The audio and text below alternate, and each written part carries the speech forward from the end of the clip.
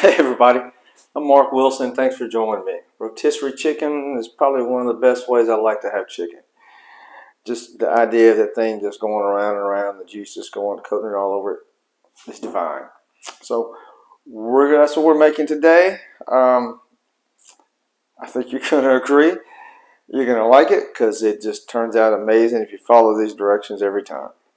No matter what you're cooking it on, chances are you don't have the same setup that I have. Whether you're cooking it on your grill, whether you're cooking it on something that you bought that you shove the chicken in, or whether you've got some fancy attachment in your oven.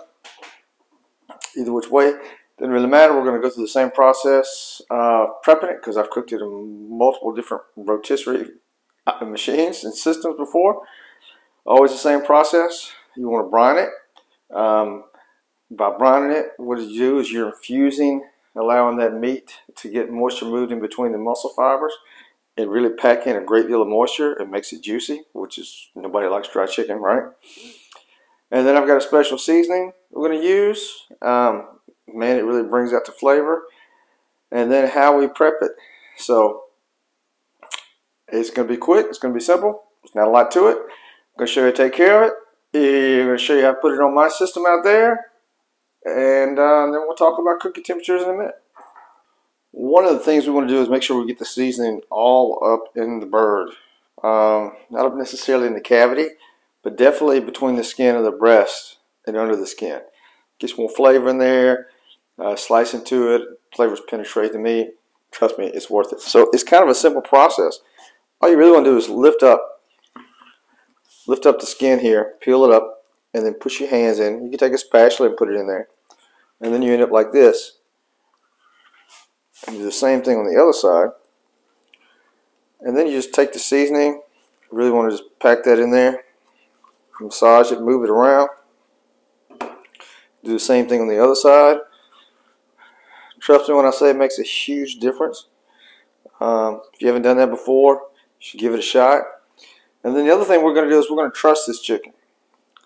So the best way to truss it is you want it tight. You definitely want it tight whenever you have it on the rotisserie. Otherwise, it's just going to flop around normally. So you get it as tight as can be. You use whatever you're going to use to keep it together on there. But otherwise, the legs just flop around, the wings flop around. It looks kind of weird. I've cooked one time before I knew what I was doing, and literally had one of the legs fall off. So don't want that to happen. Get it all nice and tight. There's a video for that in the description. I've shot a couple. This person does it amazing, and that's the one that I recommend you go check out. So I'm going to get to work trussing this thing, and then we're going to show you what I'm going to put it on, and then we'll get to it. So now we have our bird trussed, all nice and tight. We got our seasons all in the breast there, as you can see. Can't do that once you already get it all tied up. It just doesn't work that way. Now it's just going to be a matter of just sprinkling it all over, rubbing it all around. Like I said, to me, this is the best seasoning for this. I have the recipe for this in the description along with the details. And just massage it all around. Get it in every place where you can. Get it covered really well. And make sure you get the top of these as well. Get that taken care of. And then get some oil. Once you get it all patted on there, you just want to drizzle it on top of here. Just get it all kind of nice and coated. It could be olive oil, vegetable oil, peanut oil. Olive oil is preferred. We're not cooking at really high temperatures, so peanut oil will be a bit overkill. It's more like for high temperature cooking, and that's not what we're doing here. It's going to be slow, slow and slow. This will definitely give it a little bit extra flavor. It's worth it. So at this point, take it out and put it on whatever you're going to put it on to do the rotisserie with, and get it going. Temperature for cooking this thing is going to be about 350 to anywhere 300 to 350. As for me, this is what I'm putting it on. I normally get like a number of these things and put them on there and cook them all together. But today, Just one. I'm going to jab this thing in there to make sure it holds.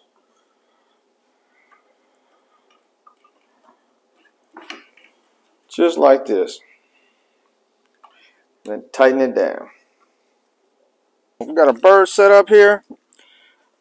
And the way this thing works out, we're going to cook anywhere from 300 to 350 degrees from the fire, from the height of this thing. Generally what that means is you can average about 20 minutes per pound.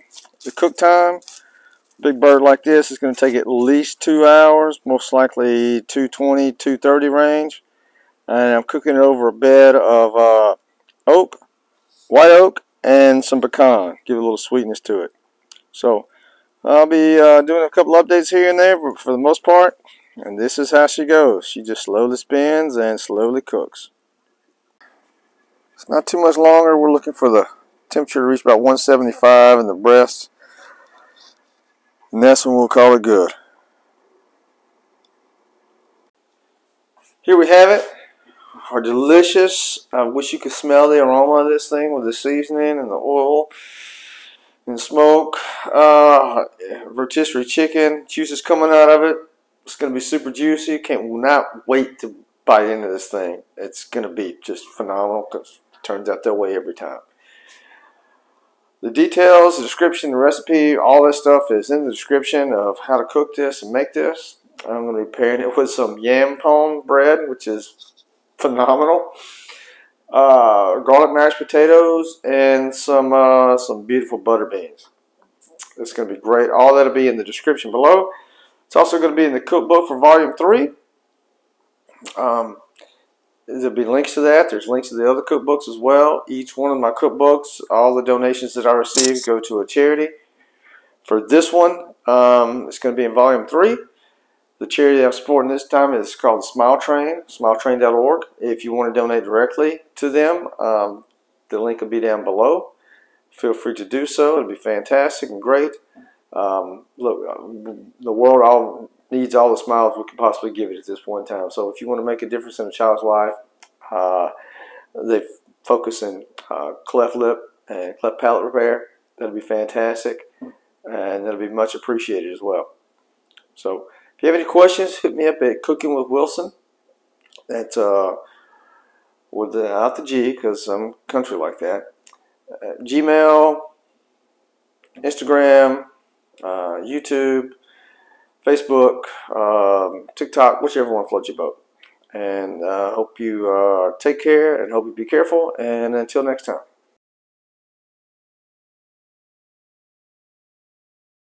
And one last thing. Today you could end up beside somebody who's barely hanging on and just holding on by a thread. So whatever you do